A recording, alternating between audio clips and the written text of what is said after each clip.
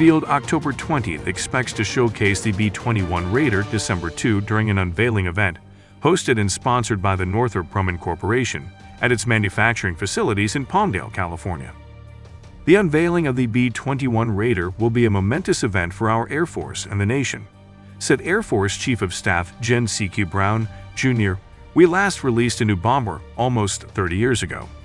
As we look to the risks posed by our pace dilemma, we must continue to swiftly upgrade. The B-21 Raider will deliver strong combat capabilities across a spectrum of activities in highly contested locations of the future.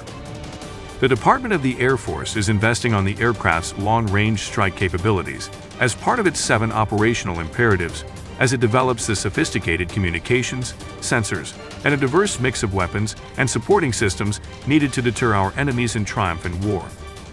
We must invest in long-range strike in a highly contested environment by combining the B-21 bomber with modern communications, sensors, and a diverse mix of weapons and supporting systems. After unveiling, the B-21 program will continue its rigorous testing campaign with a joint team of specialists from the Air Force Test Center, Air Force Operational Test and Evaluation Center, and Northrop Grumman. Their study will check performance and suggest areas for improvement for the armament system.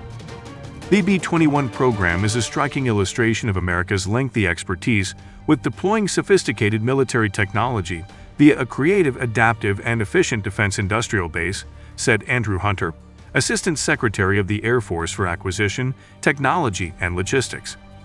The Air Force took the choice early in the course of the program to make the flight test aircraft production representative, which is paying rewards as we move towards first flight. The B-21 armament system is built under the Air Force's contract with Northrop Grumman.